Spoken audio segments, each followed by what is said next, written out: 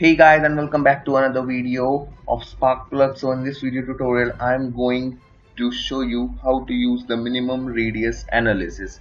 Basically this command comes in handy when you are not sure about the size of the radius and you want, while programming for machining, you want to choose the perfect cutter size so that it can cut all through all the profiles. So what's the minimum radius, what's the lowest, what's the minimum radius cutter you would require for that program?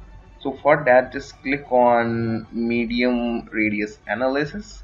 It will ask you to select the body. Now if I just select the body, let uh, you can see there are some gray areas and there are some green areas.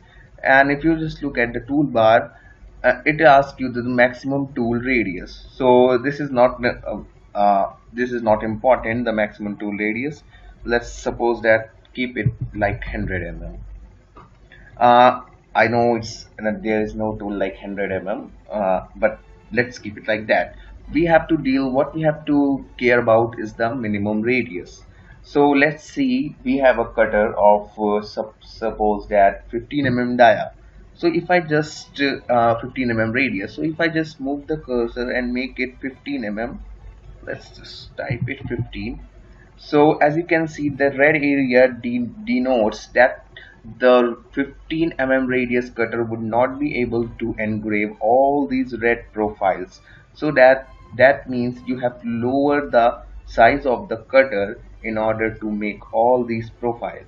So let's as you can see, while I'm dragging the cursor down, the red area is coming down to green. That means if I have radius, suppose that a cutter of suppose that 3 mm, yeah, 2.5 mm, then it would be perfect for this piece to be machined. So this is how these things works. Hope you guys will enjoy the video. Please comment any queries and suggestions for my upcoming videos. Don't forget to share and subscribe. Have a nice day.